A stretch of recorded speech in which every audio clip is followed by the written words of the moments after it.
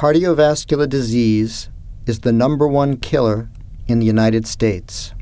Each year, about 1.1 million Americans suffer heart attacks, nearly half of which are fatal, accounting for 1 in 5 deaths. Heart attacks occur when there is a blockage in the coronary arteries that restricts blood flow and oxygen to the heart, causing damage and death to the heart tissue. Typical blockages occur due to the progression of an inflammatory disease of the artery called atherosclerosis. That is, the formation of plaque in the vessel wall that develops from LDL cholesterol. Studies have shown that a vast majority of heart attacks happen suddenly in patients that did not have significant narrowing of the arteries, pointing to another mechanism responsible for heart attacks called vulnerable plaques.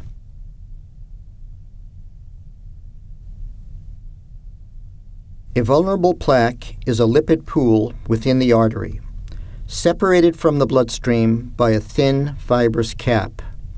If the cap ruptures or erodes, the plaque contents are released into the bloodstream and blood clots quickly form, causing blockage of an artery. Approximately 70% of heart attacks are attributed to vulnerable plaques. Both detection and treatment of vulnerable plaques represent huge, unmet clinical needs. Vulnerable plaques often do not cause a significant narrowing of the arterial lumen and therefore are not detected with standard medical imaging modalities such as CT, MRI, coronary angiography, and external ultrasound.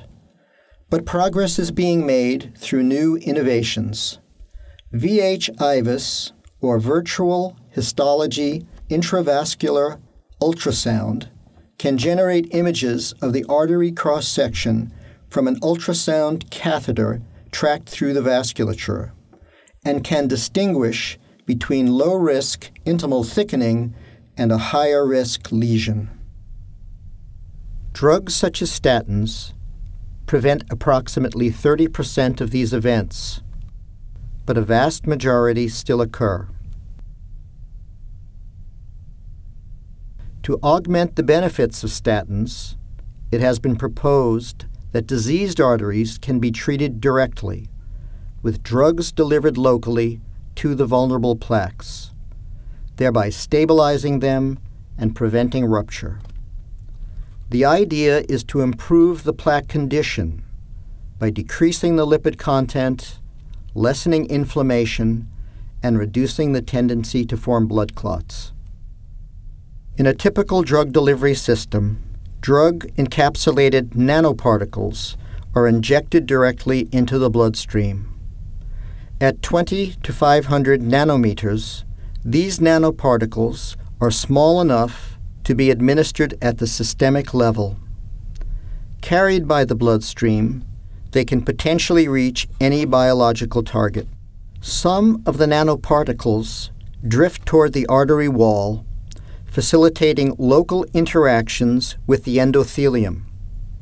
To enhance the specific recognition of the biological target, in this case, receptors expressed in and around the vulnerable plaque at the disease site, the nanoparticle surface is covered with ligand molecules and antibodies through nanoengineering. Through the formation of ligand-receptor bonds, the particles firmly adhere to the vessel wall, withstanding the hydrodynamic forces that tend to dislodge them. From this location, the nanoparticles can release the encapsulated drug toward the extravascular space in the vessel wall. The released drug molecules can then propagate through the artery wall to exert therapeutic effect to the targeted region. In order to create a mathematical model, an artery segment can be idealized as a straight, three-dimensional cylindrical tube, with blood represented as an incompressible Newtonian fluid. fully developed flow through a cylinder attains a parabolic velocity profile, which drives the nanoparticles through the bloodstream. The particle motion is governed by a linear, scalar, advection diffusion equation, subjected to appropriate boundary conditions. At the inlet boundary of the artery, particles are released.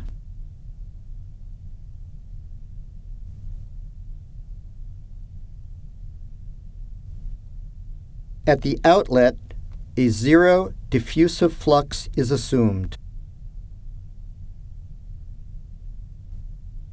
The flux of particles that is diffused through the radial boundary is influenced by the wall shear rate, the particle size, and the probability of adhesion. The objective is to increase the probability of adhesion. The probability of a particle firmly adhering to the artery wall depends on a number of physiological parameters, such as the number of receptors overexpressed at the diseased wall, the wall shear stress, and hydrodynamic forces that tend to dislodge the particles, as well as certain particle design parameters, including the shape and size, the number of ligands on the particle surface, and the affinity between the specific ligand-receptor pairs.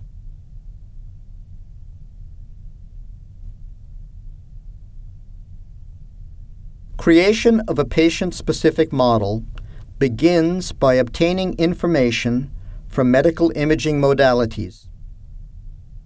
These imaging devices generate stacks of cross-sectional images in which the biological substances are represented in pixels as grayscale intensities at each slice.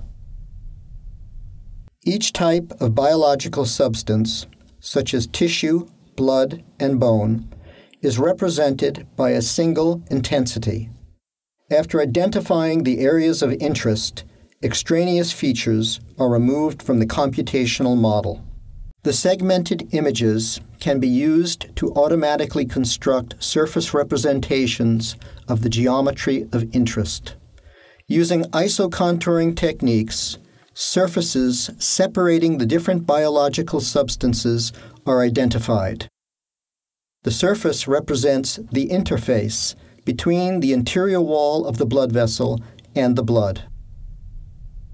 Through a skeletonization process, a center line is identified along each branch. These arterial path lines are used to build a three-dimensional solid fluid computational model. Templates are constructed for components of the arterial system, such as straight segments, bifurcations, trifurcations, etc. Here, each colored area represents a template. As seen from the detail, one can get very smooth and accurate representations of the junctures between the vessels, which is very important for accurate flow and stress analysis. The solid model generated contains regions that represent blood and the artery wall. The mesh resolution is adjusted to represent accurate boundary layer phenomena. All of these operations are performed in the parametric domain and then mapped onto the actual physical model. Finally, a solid NURBS mesh is constructed using isogeometric analysis. This constitutes the fluid structure computational model for the system. Simulations are then carried out to compute quantities such as flow velocity and wall stresses over the heart cycle. These modeling procedures can be utilized for many different applications. In the patient-specific coronary artery generated using this methodology, an idealized vulnerable plaque with a large lipid core and thin fibrous cap is placed in the left circumflex branch to simulate the diseased condition in a patient. At the inlet of this diseased left coronary artery segment, a catheter is placed through which drug-encapsulated nanoparticles are injected both radially and axially over 5 cardiac cycles. A time-dependent pulsatile inflow condition is prescribed at the inlet. A computational fluid dynamics solver coupled to the scalar advection diffusion equation, as described before, is utilized to quantify the time evolution of nanoparticles and corresponding drug distribution in the artery. Results show that the injected nanoparticles reach the vessel wall and preferentially adhere to the targeted receptors, overexpressed at the vulnerable plaque endothelial surface, resulting in a higher particle surface concentration. The hydrophobic drug released from these nanoparticles is then recruited by the lipid core region such that there is a high local drug concentration within it. This is encouraging from a therapeutic point of view, as targeted delivery of anti-inflammatory, lipid-lowering, and antithrombotic drugs may lead to sustained reduction in plaque progression and prevention of vulnerable plaque rupture. The computational tool developed can address important design questions, such as, given a desired drug concentration in a targeted region of an individual patient, what would be the optimum delivery location and mechanism, drug release rate, and nanoparticle surface characteristics, thereby personalizing and optimizing therapeutic intervention. This goes to the heart of addressing an unmet and critically important clinical need, namely the 770,000 heart attacks and 385,000 deaths in the United States each year attributed to vulnerable plaques.